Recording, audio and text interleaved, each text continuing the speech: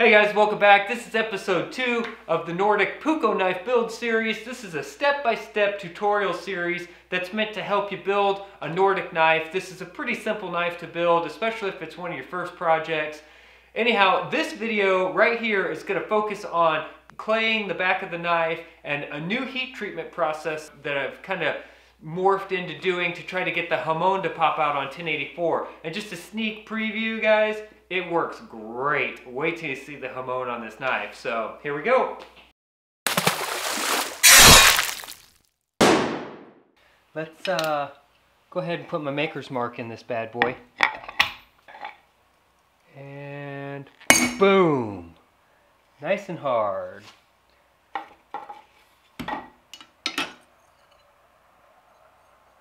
Perfect.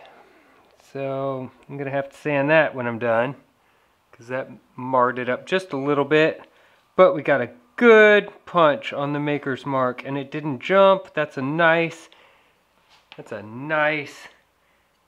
deep maker's mark right there. Perfect. Look at that. Excellent. Now you'll notice that my bevel goes right into the tang. The guard that I fit on this is going to be different because I'll have to take into consideration the blade is tapered right into the tang, so the guard will have to be tapered on the front also. That's going to be interesting. I've never done that before.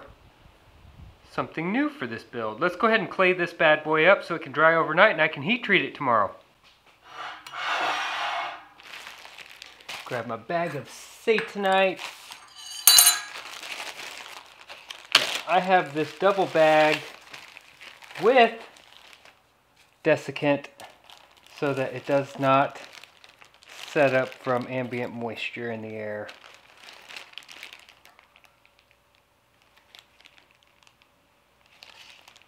It doesn't take a lot to do this, I've found, but I always like to mix up enough to do the trick. I'm going to make this one pretty thick actually.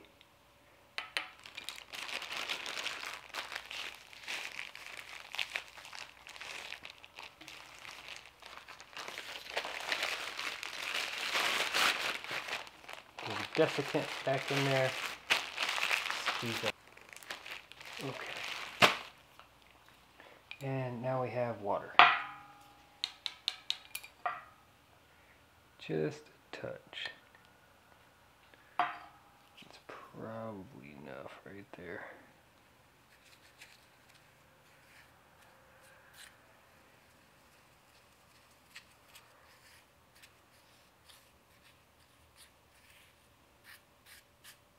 Not quite enough.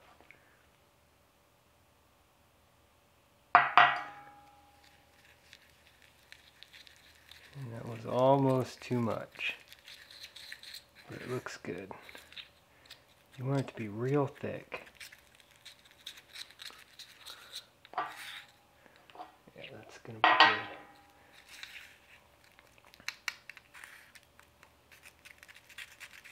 Mix it together as nice and uniform as you can. Work the lumps out of it.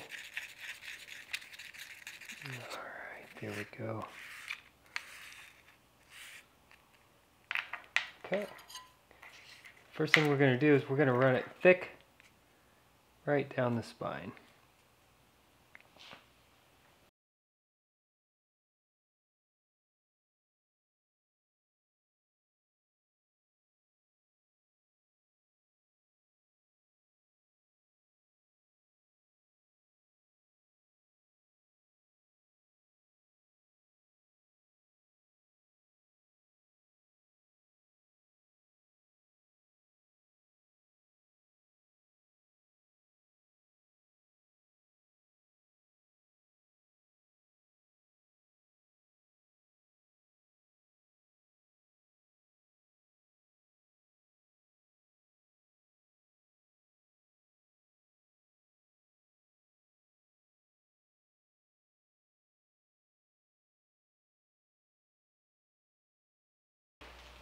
Alright guys, I'm all set up here. I am going to do something a little bit different this time. I've got a tube that I'm going to install in my forge after I get it lit, and this is going to keep the direct flame off of the blade so I can bring the blade up to temperature slower and more evenly. And I'm also going to do a rapid water quench and then into oil, which hopefully will help bring out that hamon a little bit. So we'll see if these things add up to success.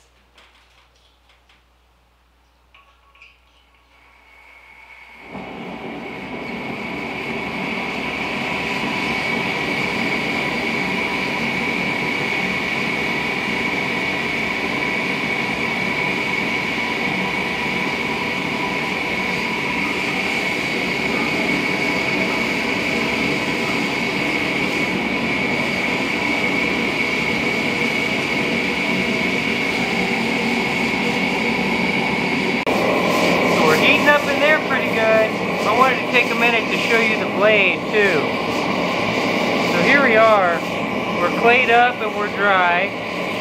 Right there you can see, I wanted to show you the cross-sectional density of how thick I made that clay. Now this is still in experimentation for me. You know, I don't know if this is thick enough or if I need to go thicker. But it looks pretty good, we'll see. You know, I got some cool stuff coming down on the blade. Hopefully we can see it. The idea is to heat this to non-magnetic, the edge part. I'm going to pull it. I'm going to very quickly dunk it in water and then move it over to the oil to finish the quench. I'm going to go ahead and back the camera up so you can see all the different stations, the water and the quench tank, and we'll go from there.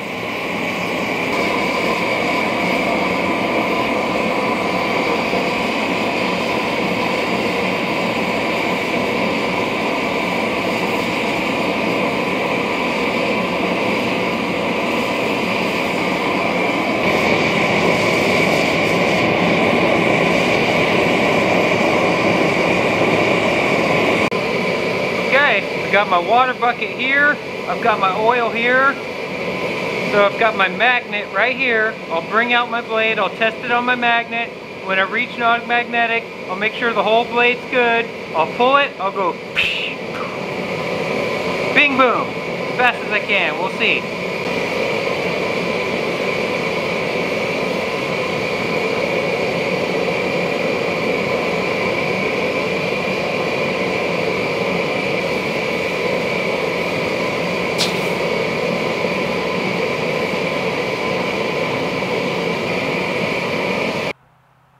It appears as if we have success. At least you can see the quench line pretty evidently from where the clay was. The question will be whether or not we see it after we finish polishing it. So let's go ahead and throw it in a temper cycle. I'm going to do 400 for 2 hours. Cool it off and do 400 for another 2 hours.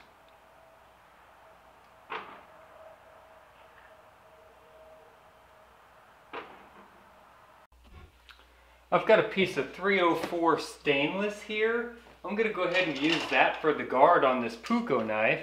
I just went ahead and marked off a small section here that I'm going to cut with my trusty 4.5 inch angle grinder.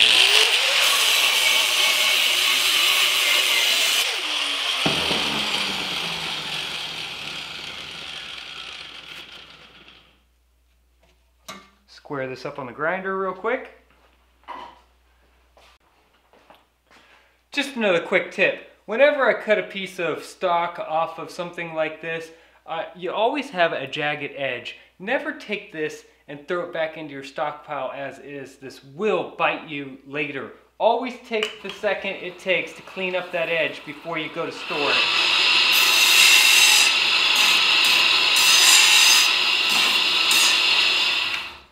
Now you can throw it in the drawer. Next time you reach in there without a glove on, you won't come out with a bloody finger.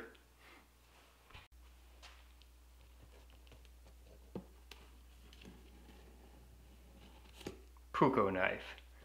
Now, this knife is interesting in the fact that what I've done is I've taken this bevel right into the tang. Okay, now you'll notice that this bevel comes right into the tang past the guard, and then I ground even more off right here so it won't interfere with the guard fit as I slide it up the tang.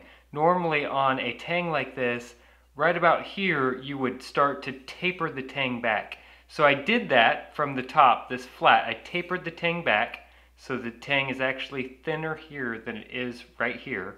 But what I also did is I tapered the tang on this bevel towards the back. So you could see it's thicker here and thinner here. That way, when I slide this guard on, I'm not expanding the material of the guard out before it reaches its final destination.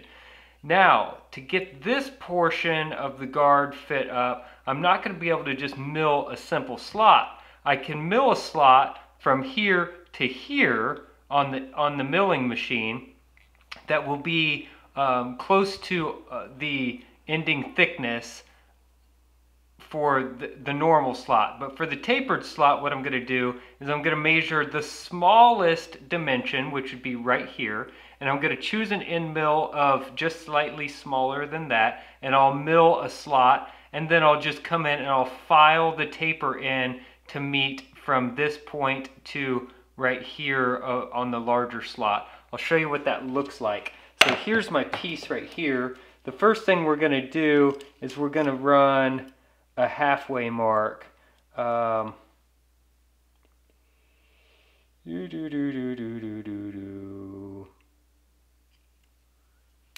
there. That's going to be halfway. So basically I'm just going to mark myself out a halfway mark right there. Okay, got a couple parallel lines there. For this portion, I can use a scribe because it doesn't really have to be measured. Ultimately, this guard's not going to hang over the top and it's not going to hang over the bottom. It's going to be about equal.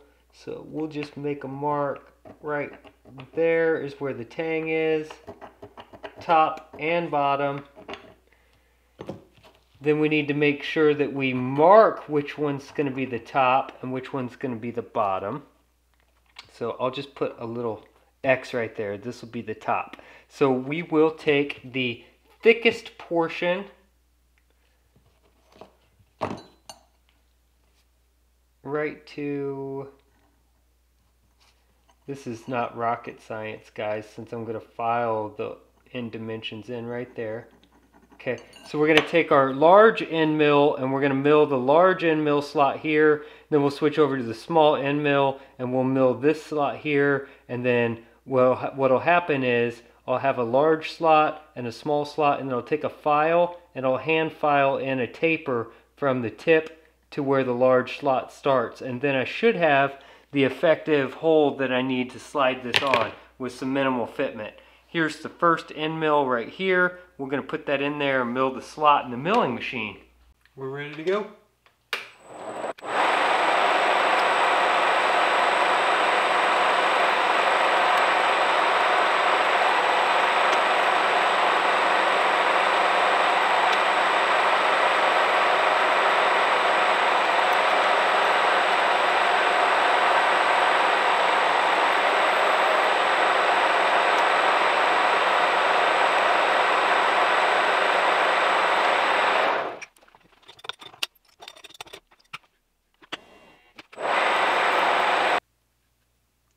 Was that right there.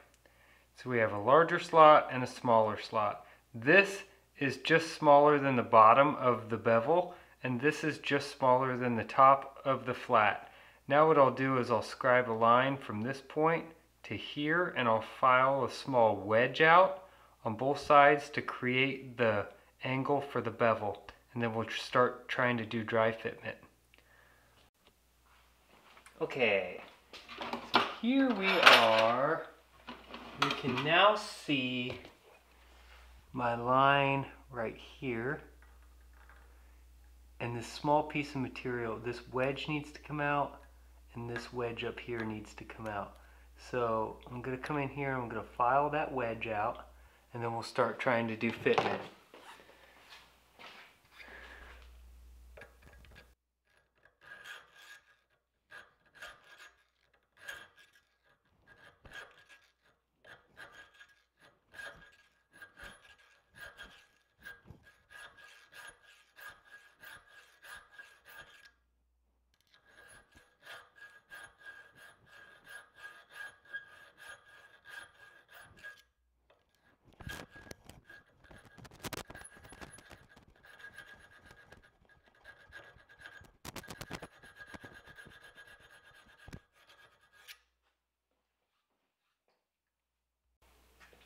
All right, so this came out really nice. The fitment's good, but I did decide for the style of knife that I'm making, I want this to look more rustic rather than polished. So I'm gonna go ahead and do just a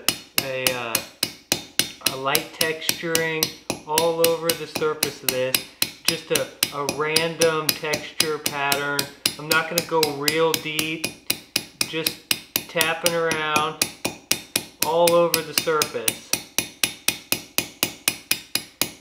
And then I'll buff it and change the coloring just slightly and kind of just make it look antiqued.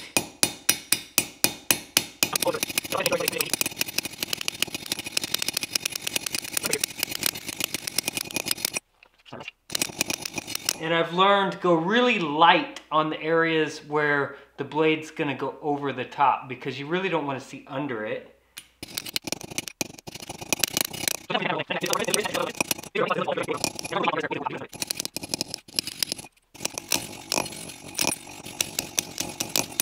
We're gonna call it.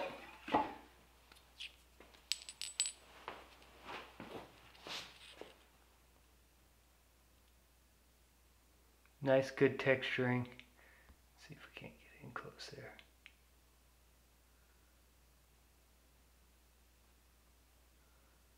That should do it. Let's see if sanding this before heat treat was beneficial.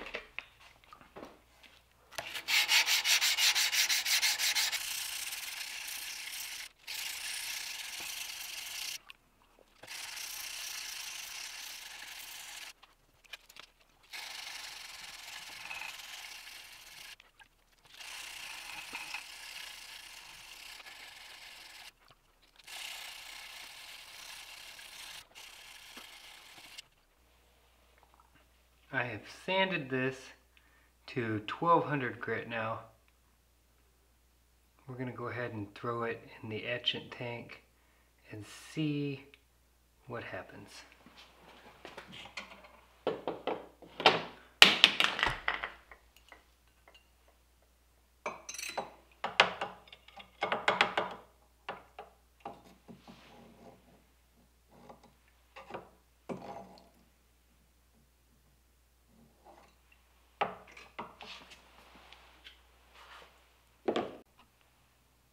Man, look at that hamon. It really came out nice. It's got figure all over it. It's got a pattern. It's got character. You know, it really came out awesome. Everywhere I put clay on it, it was super sweet. I'm trying not to give you a sneak peek of what's over here because this is super exciting. I've already finished this knife, even though you guys haven't seen the next episode. I'm gonna handle it in the next episode, so I'm trying not to show you. Super cool, loved it, came out really nice. I did put wax on this, my Renaissance wax, so it's kind of got some smudges and some smears.